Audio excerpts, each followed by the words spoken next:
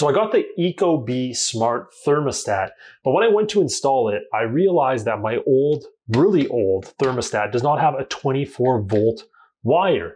That means I would have to run all new wiring up here, some sort of 24 volt line, in order to use the Ecobee because it needs constant power. So today I'm going to be showing you my workaround to set this up without needing to run the new wire all the way upstairs. So it's a little bit of a workaround for the Ecobee. So let's go ahead and get into things. Now, the first thing you're gonna have to do is remove your furnace cover and check what connectors you have on your terminal. So if we look on mine, it might be a little hard to see, but I have a common 24 volt right there at the top where the wires are running, but you can see it's not connected.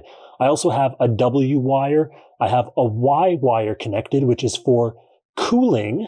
So if you want to run your fan, and then I have an R terminal. Okay, so I'm going to connect all four of those. So you will need to get a little bit of wiring. I'll show you what I got here. I just got this. So this is just 5 wire sets. I'm going to only need 4 of these while we go through this install guide.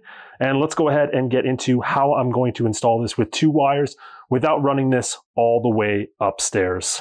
So step 1, we're going to do some prep work. I just turned off my furnace power. It's at the top here. And what we have to do is we have to disconnect our old wires. So I need to disconnect my old furnace's wires, my old thermostat's wires.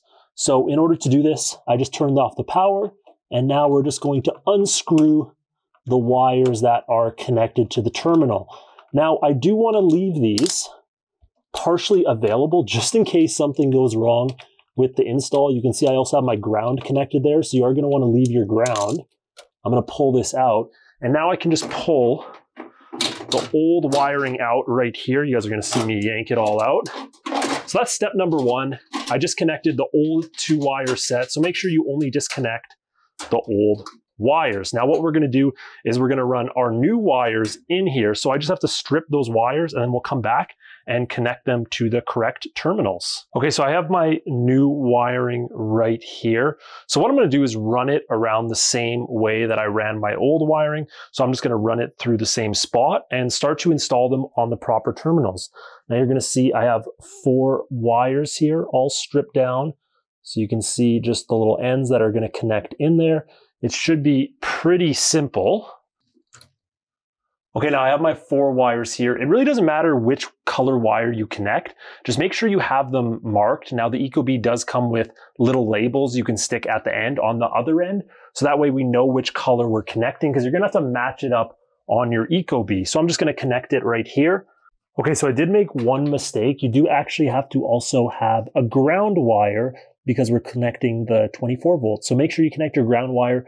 So you should have 5 wires going if you have your air cooling wire fan set up as well, or 4 if you choose not to connect that, but it's great to have just in case you ever have air conditioning connected. It's easier to just have all 5 from the beginning. All right, so now that I have the terminals connected on the new wiring, I just want to show you what it looks like here. So you can see my 24 volt is connected right here. I have the W wire, the Y wire, which is for air conditioning, and then I have my ground right here and my R. They're all connected. Here's the new wiring. It's just going to be running up through my furnace. Now you're probably wondering, well, how are you going to install this without running the wires upstairs?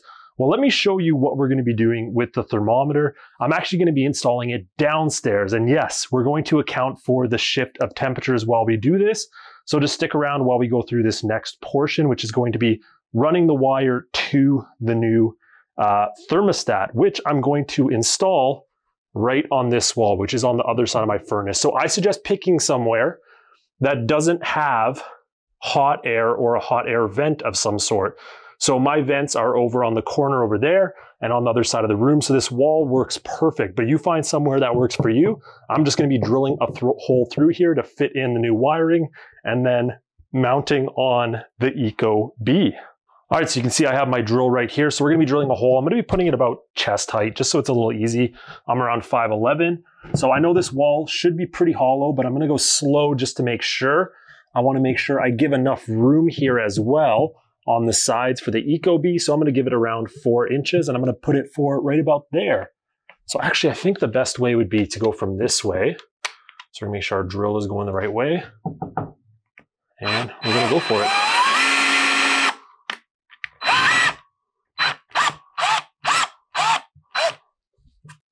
Now I can feel some sort of insulation, so I'm just gonna drill through a little bit. Oh, there we go. I got through the insulation, and I think I can feel the other side. Okay, so we should have a big enough hole there.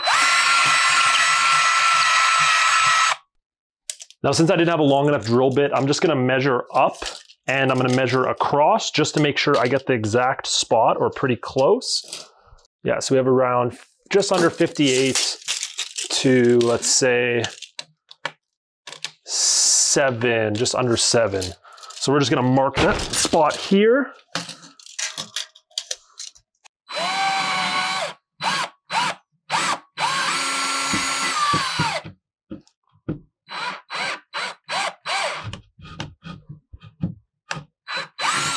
Okay, so that should be pretty close to where we need the wire to run through. Okay, so I've taken my wiring and I've just ran it in a convenient spot where I can now run it through the wall, through the hole that I drilled. So I'm now gonna go ahead and try to feed that wiring through the hole, and let's see if we can get it in a good position.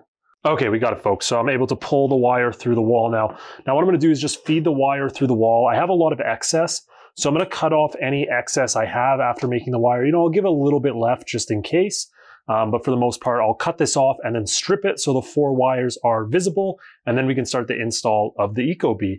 And I'll show you how we're gonna solve the issue of the changing temperatures in the bottom and then the rest of the Ecobee setup. Okay, so now that we have our wires all ready to go, you can see we have our 4 wires all stripped. We're gonna start installing the mount and go through the install process. So now that we have this set in our basement, we can go through the Ecobee app, which makes things super simple. So they even have an install guide. So all you have to do is grab your thermostat and scan the back like so. We're gonna press get started. We have everything turned off already because we've been doing this for a little bit. We have everything we need to get started, and we're just gonna start with the process. So that's all turned off. Just make sure for some safety reasons, we don't have to worry about our old thermostat because we're installing from scratch.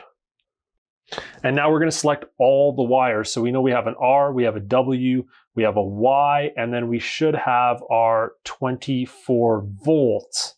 Now the 24 volts should just be marked as C, so we're going to select C right there. So if your setup was similar to mine, these are the wires you should have connected.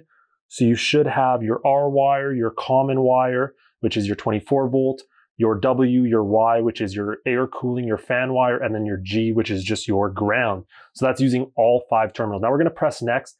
Now you can label your wires.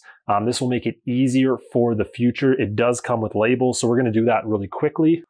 All right, so now you can see I have my wires nice and labeled, so we can go ahead and move to the next step here. So now use a screwdriver to loosen each terminal, and we already have that done because our old one is taken off. We have our old one unscrewed. Now we can attach the trim plate if you have any gaps. Now the trim plate is just this extra piece right here. So if your thermostat, depending on the size, you can have this over top. We don't need that today. Now what we're gonna do is attach the back plate. So we have a few different screws in the box. So we have our new back plate right here, and we're gonna run our wires through it. We're gonna connect these after, so you don't have to worry about it right now. And it even has a little level on it, so we can make sure it's leveled. So I'm gonna bring my drill over here, and we're gonna drill, or we should be able to just put these in. Now it does say you can use a 3 1/16 drill bit, so I'm gonna use that. So we have our drill bit. I'm just gonna mark a few holes here. So we're gonna do one right about there and one right about there. You can see it's perfectly leveled. And we're gonna drill just a few anchor holes in here really quick.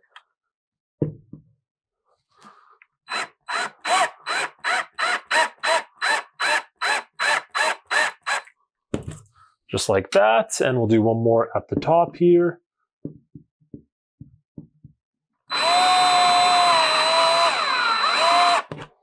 just like that.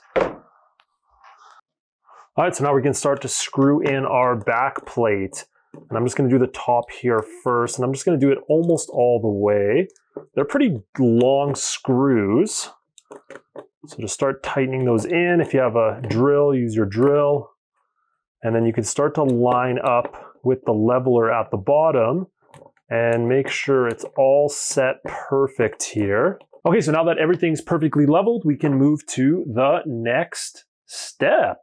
So let's go to the next step here. We're gonna click next.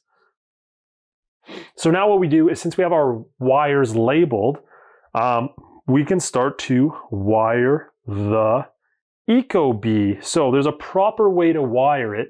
And I guess what you have to do is you have to wire it through the side here. So we just need to get through that step. So we're gonna take our W here, which is our first one, and we just need to try to get it through that little slot right there. Okay, so now we're attaching our wires. So you just have to make sure you put it on the side instead of through the top. This is kind of awkward. I didn't quite leave enough room here, but I should be able to get everything in. Like I said, it is kind of really awkward. And the last one's going to be our common. Now you should know you have it connected when those little tabs are pushed down when you press it in. I have a little leftover exposed wire, so I might pull it out and cut these just a tiny bit. All right, so now you're going to see all of them connected right there, properly in their spot on the sides like it's supposed to be. And now we should be on the final steps. We just got to give them a little tug test to make sure they're secure. They all seem to be locked into place, so we should be good to go. All right, so we got our excess wiring tugged in, and we should be on our final steps to connect our thermostat. Now we just have to put our front on like so. So the bottom goes on, make sure it's leveled, and this should just snap into place. There we go. All right, so you can give it a little tug test, make sure it's locked into place there. It does pop off when you need it to, but yeah, it looks pretty good to me. It looks leveled. So that's our Ecobee, and we heard it click into place, so we should be good to go. We got our thermostat now installed at the bottom here in my basement. And I'm gonna show you pretty soon how you're gonna be able to change the temperature so it's not reading your basement floor. And there we go, I just turned on the power. That was the final step. And we can see the Ecobee has now turned on. So now it's gonna go us through a few steps here. It is saying hi, and we're gonna register the thermostat. So found on the thermostat screen. So we're gonna wait and register this, and we're gonna see if it boots up my furnace and what it's going off here. So we'll go through the setup process. So now it shows us what wires, and that's all correct. So we're gonna press yes.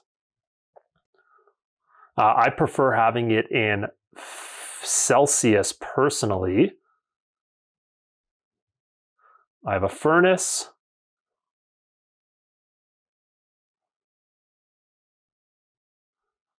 So we're gonna name our Ecobee,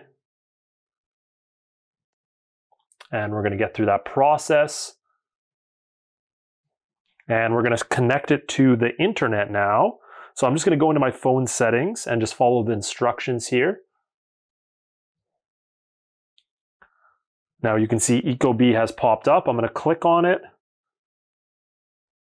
It's gonna allow access to the network. That way it's always connected to my network. So now it's just going through the setup process. We can just finish it all off here.